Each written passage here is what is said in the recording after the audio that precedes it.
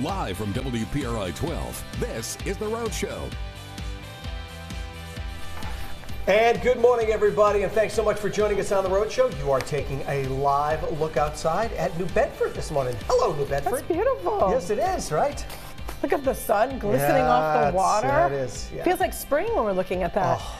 And then we put our finger in the water and it's like icy as can be. Anytime this time of year would roll on, my late mother would say, especially when we would get to, as soon as Christmas would be done, yeah, she'd take down all the Christmas decorations. Like, okay, everything would be done. Yeah. And then she'd like, William, I'm already thinking spring. I'm like, I'm thinking spring too. Thinking spring. So I'm thinking spring, yes. Love that's it. what we do, right? Hopefully that's what we do anyway. So we're glad you're here with us on this Tuesday morning. I know the Oscars have been announced. I just saw that alert on my phone. Right. So any surprises? I didn't look. No, I don't think there were. It's the Oppenheimers, the Barbies, and everything. Yeah. Are there any movies? Like, is there some on the list that I just glanced at very quickly because it was just like 10 seconds. Yeah, literally. Are there any movies that, like, when they are announced for the Oscars, will you now go to see them? I don't think so. No. Is that bad? No.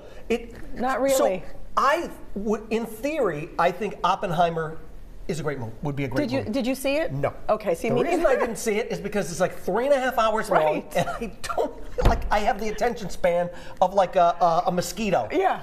So I can't sit through something that long. It's a long movie. That came out right the same time as Barbie, and people were doing the double shows. Looks great. It looked awesome, Looks right? awesome. Good. I mean, I was happy that people were doing it. I just awesome. couldn't. It looks awesome. Couldn't make it work. But for me to sit down for 3 hours, at home it's one thing.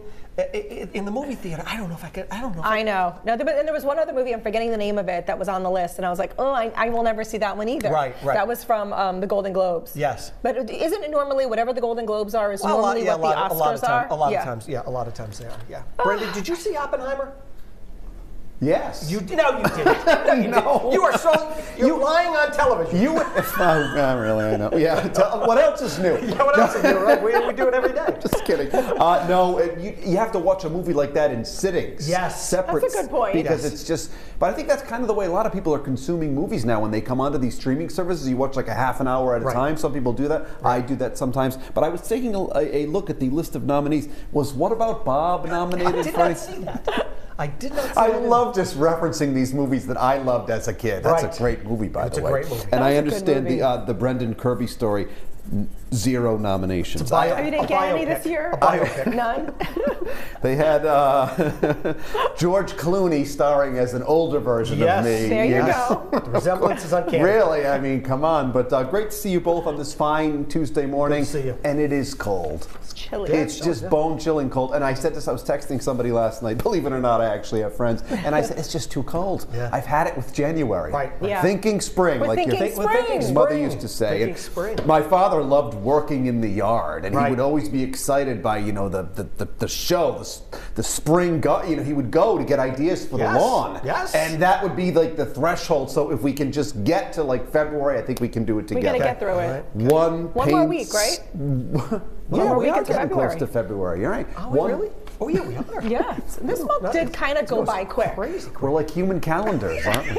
All right, I'll take it away from here, kiddos. Let's talk about the fine show we have planned for all of you right here on this bone-chilling cold Tuesday morning. And this is a very powerful guest lineup right here. I don't know what they're talking about. Are you talking about me over there? I see them whispering away. But anyway, I'm looking at this right here. We will check in with, that's right, Will, you got to get to the kitchen. I don't think... I'm going. Our Takes me a little longer.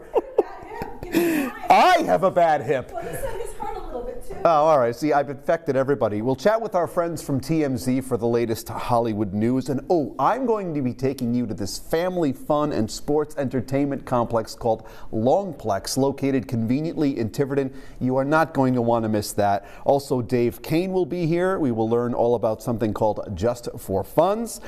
Doreen Collins will be joining us as well, the human hurricane herself, with her next Senior Moment segment. That is not to be missed. But we want to kick things off now with speedy Will Gilbert, who's made his way into the kitchen. I made my way into the Rhode Show kitchen.